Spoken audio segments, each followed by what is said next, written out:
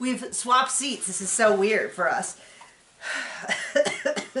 90 Day Fiancé, Before the 90 Days, Season 5, Episode 3, First Dates, Second Thoughts. So, first off, if you watch this later, we're binge watching all of these, and I'm already exhausted. We're going to try to watch the new episode tonight and record, because we got to get Sister Wife, we got to make sure that it gets all that stuff done. Anyway, things are heating up and becoming more and more of a mess. So one thing I forgot to mention about Gino and Jasmine is the voice. I don't know if I've ever been so horrified. When she's like, oh, I got a message from him. And he's like, who's my baby? Who's my baby? And I was like, oh, that's a whole level of thing I don't want to get into. And she is, in fact... What's that thing that, oh my gosh. The guy that got fired on Bob's Burgers that he had the fetish of? Oh, the baby fetish, where they treat him like a baby? Yeah, that's a deep reference there. Anyway, he eats meat, she's a vegetarian. He's like, oh, I'm finally having some real Panamanian food, which is fries and chips, which I don't know. And then she's like, here's a plantain, and he acts like it's a plant. Well, I've had plantains. They're fine. They're great. I mean, just was the whole thing. And then she's like, you don't tip. And he's like, well, we tip. And she's like, oh, you have a thing for the waitress? And it was like super awkward. And then he's like, and then he opened this door, which is like, oh, who's Paul? She's like, oh, it's my friend Pauline. Do you want to see? Now you open up your phone. Let me go through and check this over. And it's a little bit like, and he's like, I can't tell if she's kidding. She's not kidding.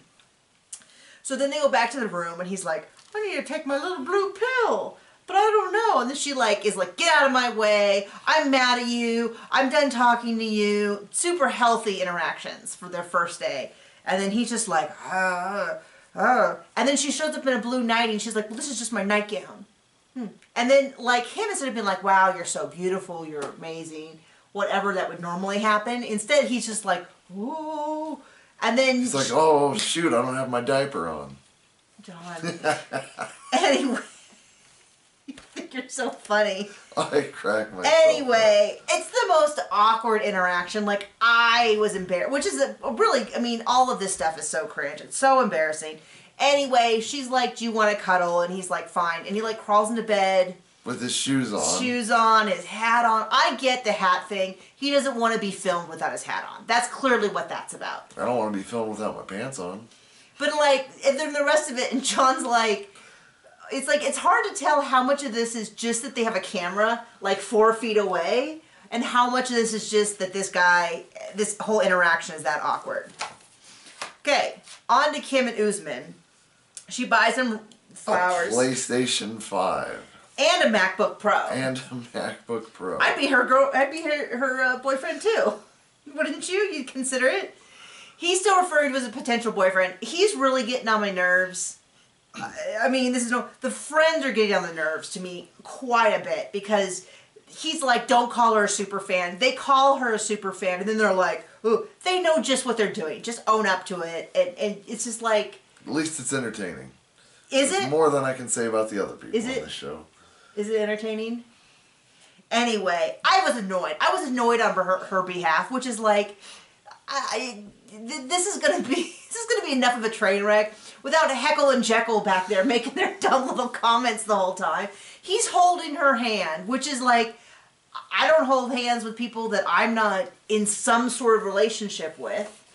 True. So like, he's holding her hand, and then they're calling her a super fan. I get it. They've done this race before. I totally get that. But it annoyed me, and I can't really say why. I mean, I said why. I've said why. I've explained why. Anyway, she's got the honeymoon suite. She wants him to come over. He comes over. She gives him lavish presents. And he's like kissing, fondling it. And then he's like, but I'm out. I'm out. But then he like says stuff like, oh, I want to be tattooed on you. It's like, okay, if you were to literally just put one hand into like he's sending the most mixed signals. No, I don't.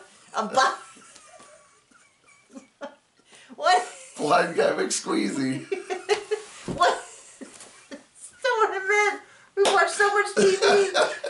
If we put one hand into like good signals and then bad signals, he's literally grabbing a handful of each and throwing them in her face. He's like holding her hand, singing to her, asking to be tattooed. And then he's like, oh, you're a potential. Then he says, like, she's better in person. I'm like, oh, well, quite the compliment. Then tells her she looks 32 or 30. She's a lovely woman. She doesn't look 32. I don't look 32. And I think I look younger than her. I don't know. John, anyway, total. You know this is not going to end well because he is sending her all these signals, but to anyone who's not involved, it's so clear that he is not into her. He's just enjoying. I mean, the least you would think the manager. He's into that PlayStation, though. He is into that PlayStation. Alana and Caleb, for a guy who packs 3 things of protein powder. He is sure a wimp about any amount of physical work. Oh, this is really hard. Because he carried luggage and her wheelchair, and eventually he did carry her. But it is a little bit, he's like, well, I've never thought about wheelchair accessibility. Okay, admittedly, most people don't if they don't use a wheelchair. But it does seem when you're meeting someone with a wheelchair, you can spend half a second thinking about it. He's only got a mind for thinking about himself. So he already says right off, you're smaller than I thought. And I was like, oh, well, geez Louise, what an opening line. Super conversation. He basically says, he said, you know, maybe once I get over her disability, there'll be some chemistry come back. So he's basically said there's no chemistry. The whole thing is like, buddy, just like, no thank you. This is not...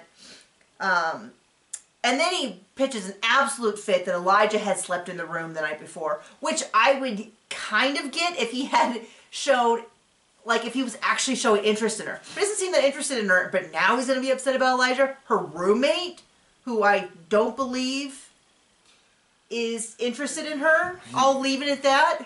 I mean, he's Russian and we don't want to get anybody killed, but... Yeah, I don't think that they're... I'll say this. I think that if they were going to date, they would have dated by now. They've been roommates for a bunch of years. He didn't seem to have a problem when they were roommates. So anyway, and she needs help. Anyway, so then he does this whole thing about like, she's like, are we friends? Are we not friends? Like kind of like what's going on? Because he's like, oh, well, did you cuddle with him? And she's like, do you cuddle with your friends? Like as a counterpoint? And his answer is, yes, I do. And she's like, excuse me? Do you cuddle with a lot of your friends? He's like, yeah, I'm always like, you know, which is not what he's even doing to her. And so she's like, well, am I just a friend then? And he's like, well, I wouldn't come all this way if we were just friends, but I am mentally exhausted. You know, like, but it's like, it reminds me of the lesbians in Australia where they went and then girl was just like not affectionate, just kept having excuses, and eventually it was pretty clear she just wasn't into it. That's how I feel about Caleb. He is not into it, but he's gonna kick that can down the line to deal with later. His little pea brain is so full right now. Anyway, then we cut over to Mike and Jimena in Colombia. She doesn't speak English.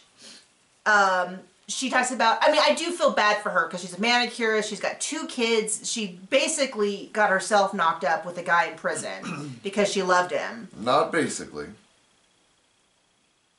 Exactly. Okay, so she got, and then she says she loves him. She almost teared up, but now she needs a man to take care of her.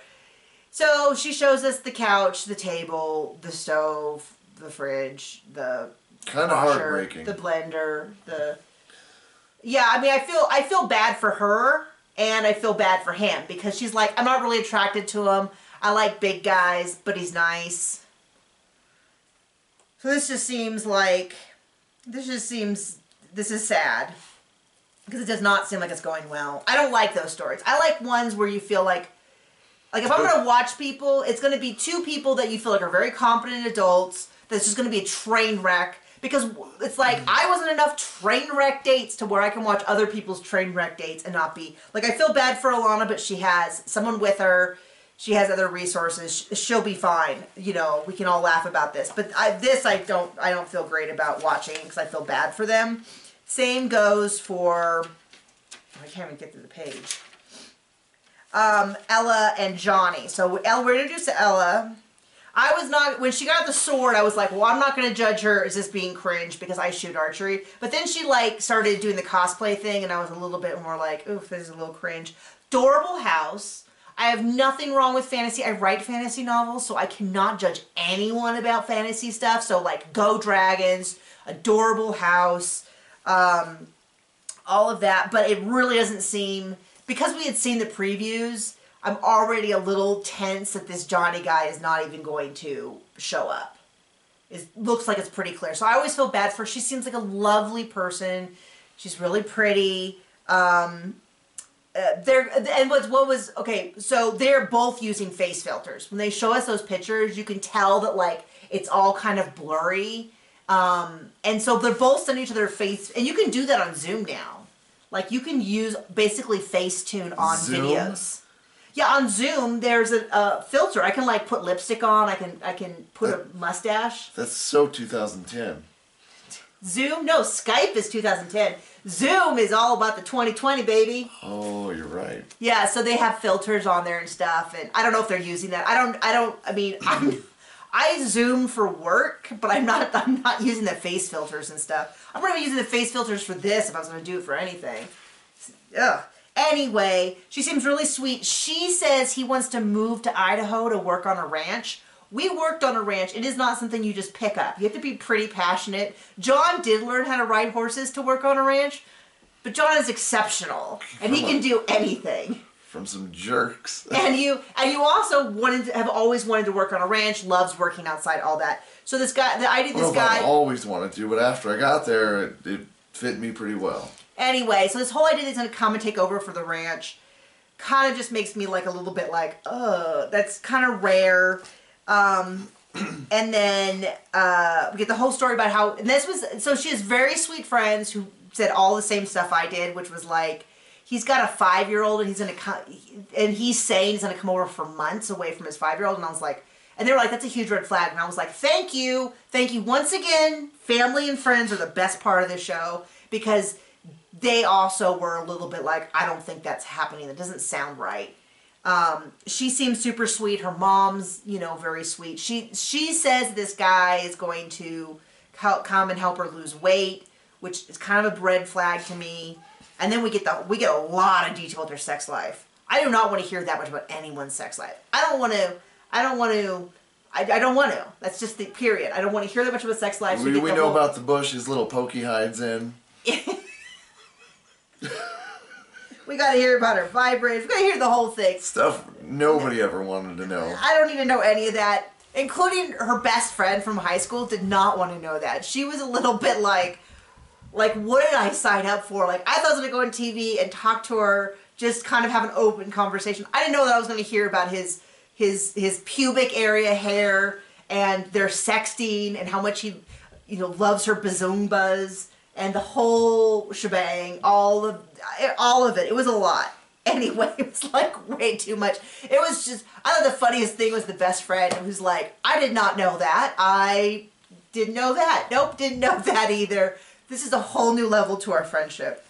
And then last is Hamza and Memphis. Kickboxing is his passion. The sister, love the sister, love the mom. Mom is like, I have these concerns, but like brought beautiful roses. Apparently he is 5 years old though, because she makes all of his food, wakes him up, makes his bed. Didn't sound like he had a job. I don't know if the kickboxing is a job. Does he work at the gym? But he didn't seem to do it. He didn't mention a job.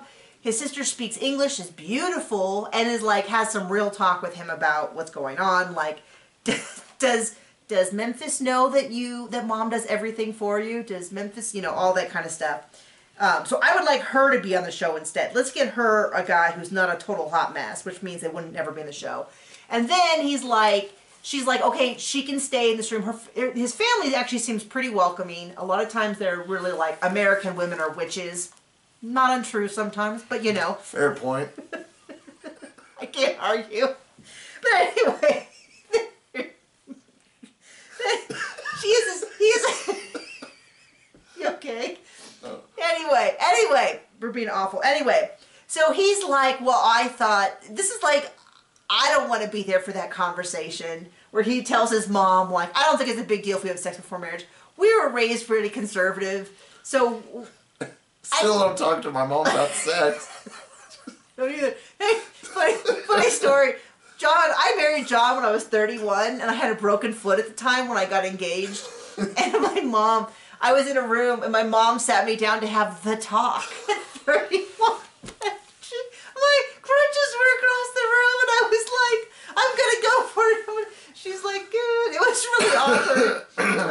don't want to have this. Sometimes when you're married, a man likes to touch you. I'm like, oh my gosh, Mom, I can't do this.